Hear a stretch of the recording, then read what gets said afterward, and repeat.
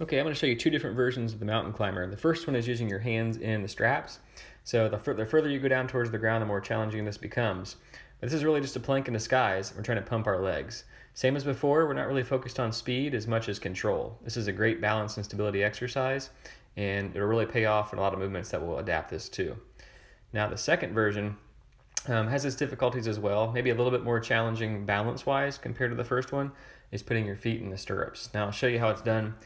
Putting your feet in, the easiest way to get into that position is to overlap that top foot above the lower foot and turn all the way over. That way it'll stay in place.